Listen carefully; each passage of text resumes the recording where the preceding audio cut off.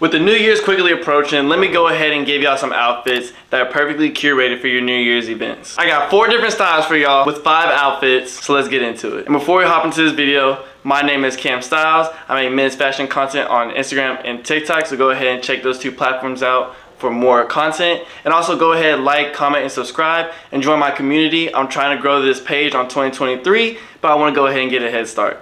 So let's hop into it.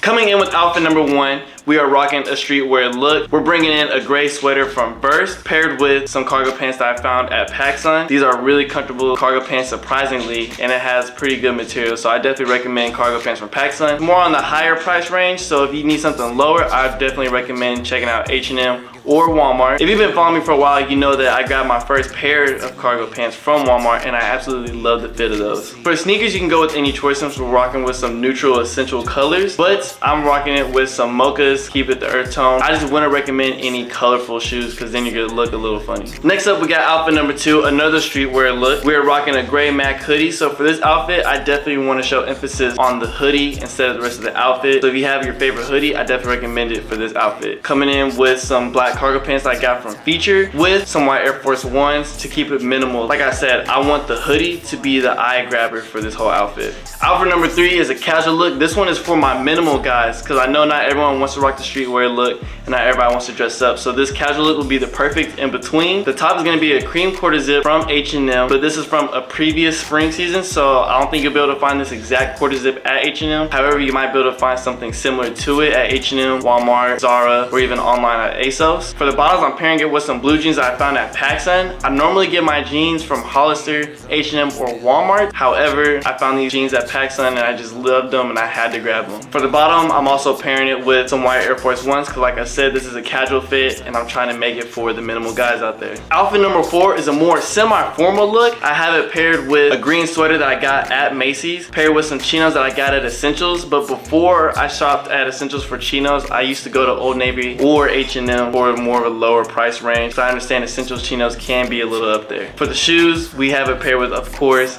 Thursday's boots. These wingtip shoes I feel like is an essential for any man's closet, so if you don't already have these, I definitely recommend you get these. For outfit number 5, we're coming in with a cozy look just for the people that are either chilling at home with friends and family or they're going to a minor kickback for the New Year's. For the top, we're pairing it with a white crew neck that I got from Nike, and then bottom are some gray sweats from Industry Clothing. However, Industry Clothing is a brand in Australia, and if you need to go to a store in person, I definitely recommend Walmart or H&M for some gray sweatpants. They're really underrated. And then for the bottoms, you can really go with any pair of sneakers since the tops are so neutral. But for me, I'm just gonna stick to the white Air Force Ones, just keep it real casual. And I think it's real easy and clean. And there you go, guys. 5 different outfits for your New Year's parties or kickbacks or anything. Have a happy holidays, be safe.